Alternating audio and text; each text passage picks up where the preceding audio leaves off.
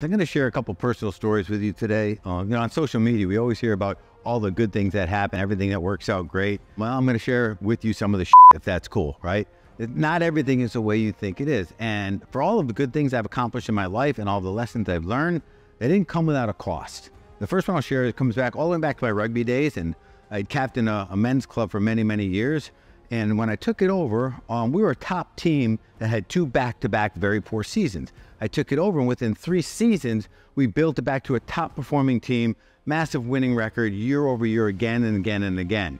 And the flaw was this: I kept thinking it was because of me, okay? How great I was. Now, I was an impact player. I influenced the players around me, but I let that get to my head, ego. And this is where I dropped the ball as a leader. I eliminated any type of other input, insight. I removed what we call our select committee. I removed our elders from decision making. I did away with our vice captain because I figured that my decisions were the right decisions, and the result was that we were winning, cause and effect. This is what I found out.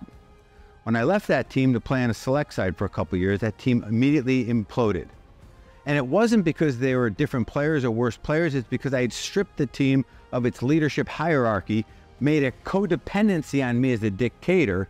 So when I left, it created a void, a vacuum. So I did more harm to my family than I did good. And I thought I was some sort of hero. It was one of my greatest failures as a leader, but it opened my eyes to the impact of proper leadership and how leadership is not about me. It's about creating success for those that I lead and creating other leaders.